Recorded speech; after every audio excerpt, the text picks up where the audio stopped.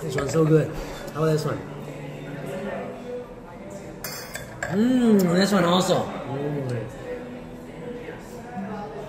And this one. You know you're supposed to spit it out after every tasting, right? Really? What happens? What happens if I don't? That's what tasting is about. You don't get yourself drunk.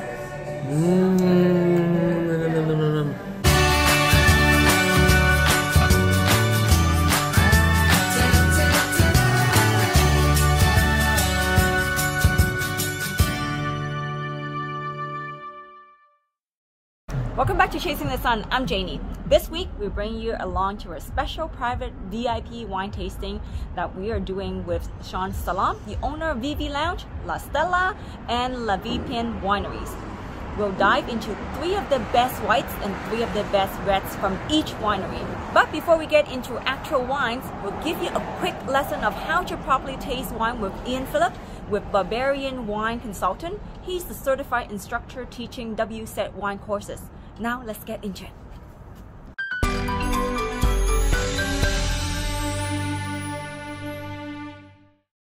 So now we have the honor of Ian Phillips with Barbarian Wine Consulting. He teaches WSET wine courses, and both Jane and I were in his wine class. Love the content, a lot of fun. Those of you interested in learning about wine, definitely look up his webpage. And what is that? It's www.barbarianwine.com. Exactly. Lots of good stuff on there. Many different WSET courses at whatever level that you want. We're really just doing it for the fun of it.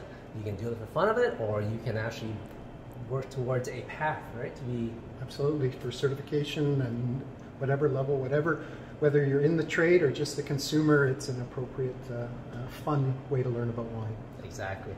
So now what Ian will share with us is just some quick tips on how to properly taste wine. For those of you going to wineries and just trying to experience it, there's an actual proper way of doing it. So please share. Sure, I just want to spend a few minutes talking about tasting wine as opposed to drinking wine. So tasting wine is really, it's drinking wine but while paying attention. So the main thing here is when we're confronted with a new wine, it's always important to approach it in the same way. We call this a systematic approach to tasting. So we always do 3 things and we do it in the same order. We always look at the wine first, and we often, the best situation would be able to look at the wine against a neutral white background so that we can see the color. And the second thing we would do is smell the wine. So putting our nose into the glass, swirling the glass to release more of the aroma so that we get the full intensity of the wines, and smell the wine again. And then paying attention to what we're smelling, how intense it is, what the aromas are, etc., etc. And the third thing we do is taste the wine. So it's always look, smell, and then taste. And when we taste the wine, we would take a small sip.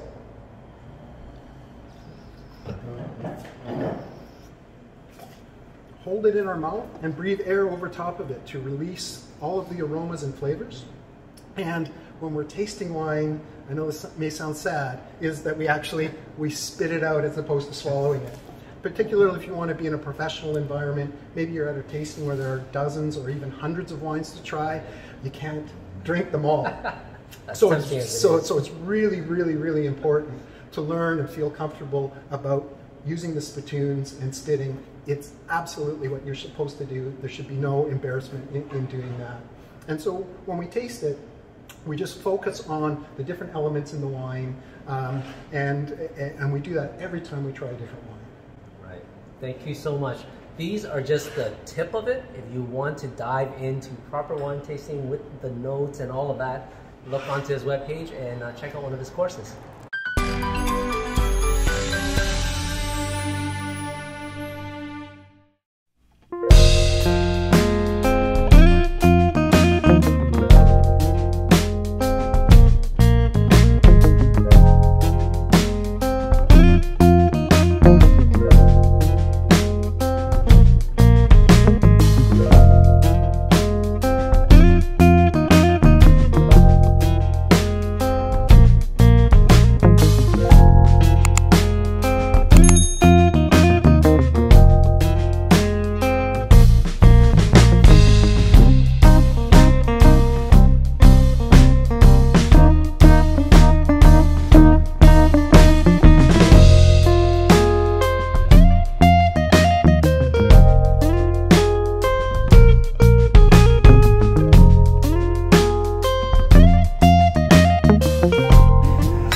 we are so honored today to be having a private wine tasting at Vieux Lounge with Stella Wine and Vieux. The owner, Sean, is here, and I'd like to just introduce him.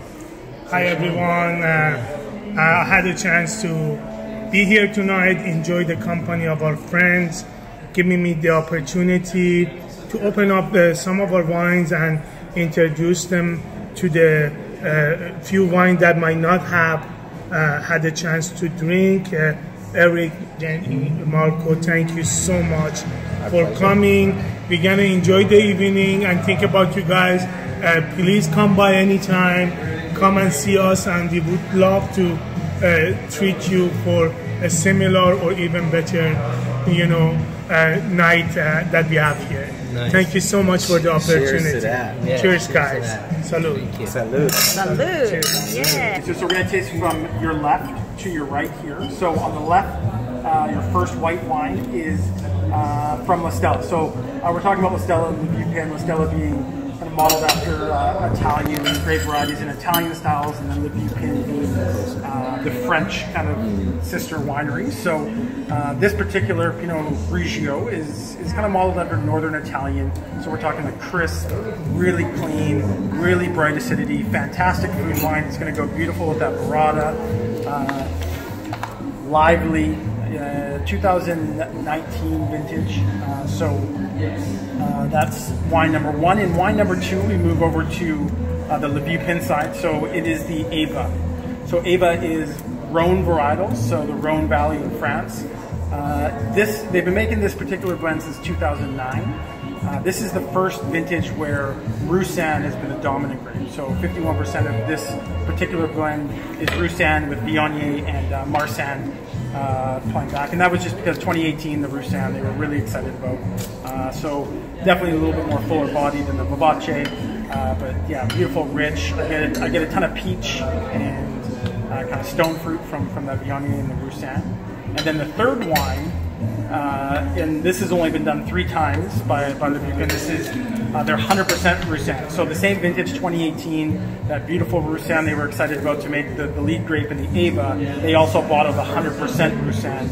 So you get all that beautiful richness and weight and structure. And yeah, you guys are going to love all 3. It's organic grape. We buy from a grower that we've been working with them for many years.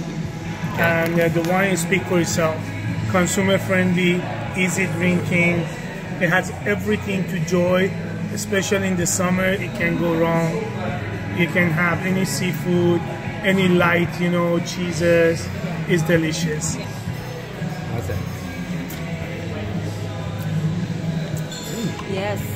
As Chase described, you can actually taste the peach in this one. Yeah, the stone fruit. Yeah, yes, definitely. So Ava is classic. Rhone Valley, Viognier, Marsanne, Roussanne.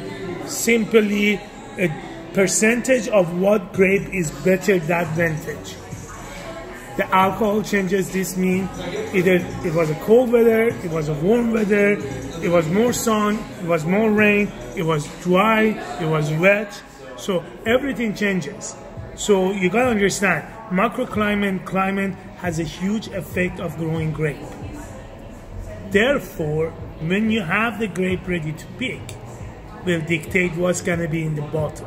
So let's try Ava, Rhone Valley style, Viognier, Marsanne, Roussanne. Every given year is a different percentage. Just a different percentage. Yeah, you guys have the last wine we're gonna try is Roussanne. Is the most difficult grape that we can work with, and is only make 50 case. This is all we make for the whole season, and the wine speaks for itself. It has all the Rhone Valley flavor, taste that you can imagine.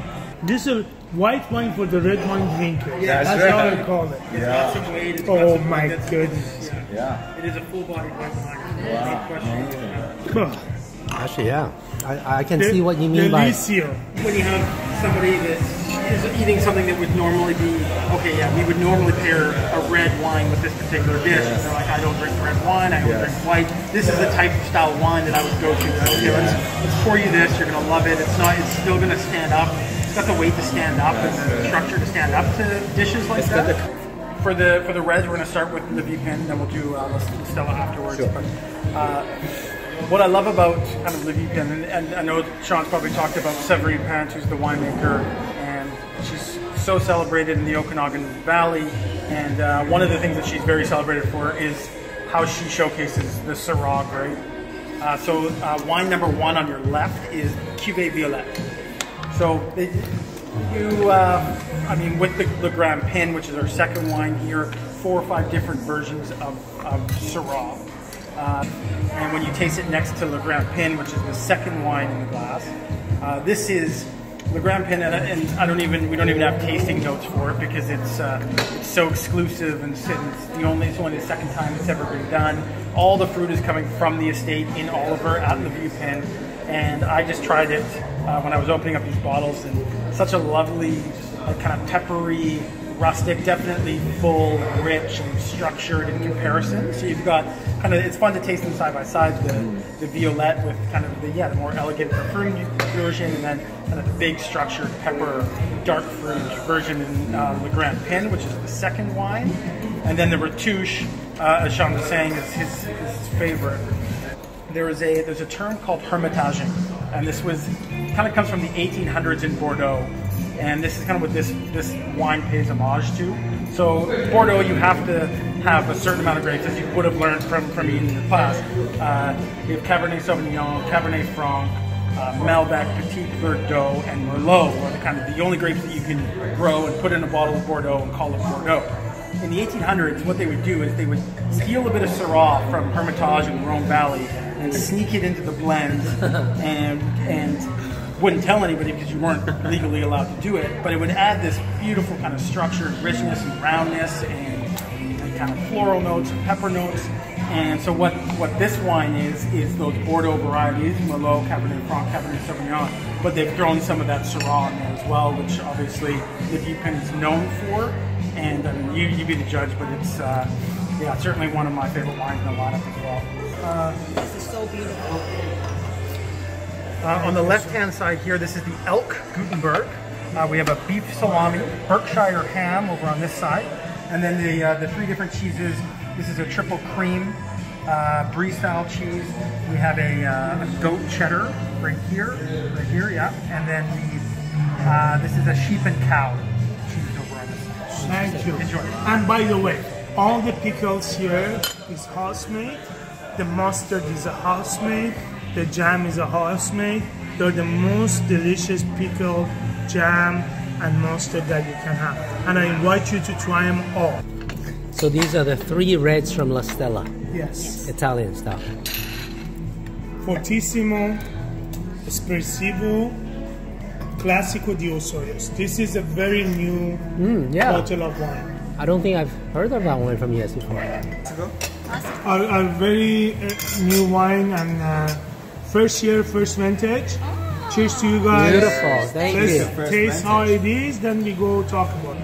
50% Sangiovese, 17% Cap Soft, 17% Cap Franc, 16% Merlot.